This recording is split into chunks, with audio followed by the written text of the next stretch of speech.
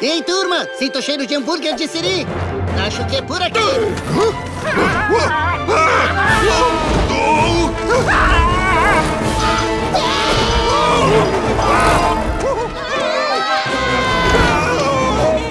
E agora? Nunca vamos conseguir!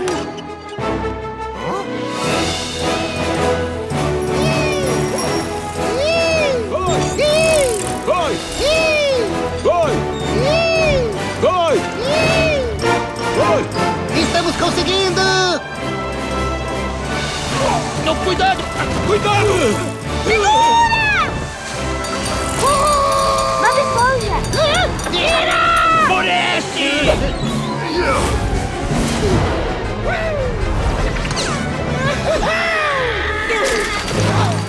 Bob Esponja, um herói fora d'água 3D, 5 de fevereiro nos cinemas.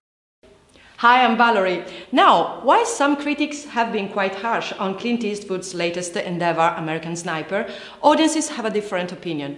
The film has broken January's biggest box office opening record, pulling in an estimated $30.5 million, making it the biggest single-day opening in January, beating the record held by James Cameron's Avatar, which pulled in $25.8 million on January 2nd, 2010.